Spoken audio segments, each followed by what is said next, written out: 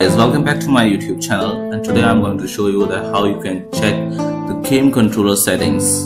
And this thing is really needed when we buy a new controller, or sometimes we have our old game controller and need to check the settings and need to reset the setting of our controller.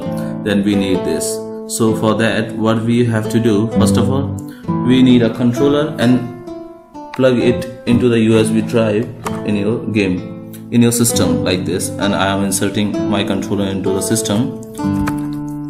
As soon as you plug it in, you will hear a sound like that. Then what you have to do, you just go to the control panel, and from there, from the view by category, you have to choose category, right? And then from where you have to go view devices and printers.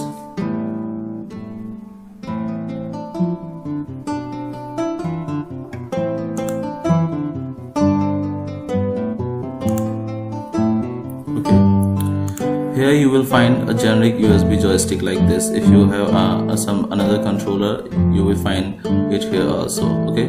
After that, what you have to do, you just right click on that and go to the game controller settings. From there, if you have more than one controller, then you have to select one of that controller like this. Here I have a generic USB joystick, so I have to click on that and then click on properties. And from here, as I already inserted a game controller, so I have the options like this. From here you can check everything from your game controller. Likewise, as I am moving my direction keys axis, so as I can already have a view of this, so I can check whether my controller is working fine or not. And even I can check my buttons also by pressing likewise this 2, 3, 4, 7, 6, 5, and like this, and all the analog buttons are working fine.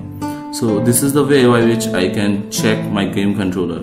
Okay, this thing is very necessary for the persons who played games, and sometimes if you need to check your controller for any mean, you can check like this. Okay, so here you have also the properties and settings. You can calibrate your joystick like from here, and you can reset your controller to the default setting from here.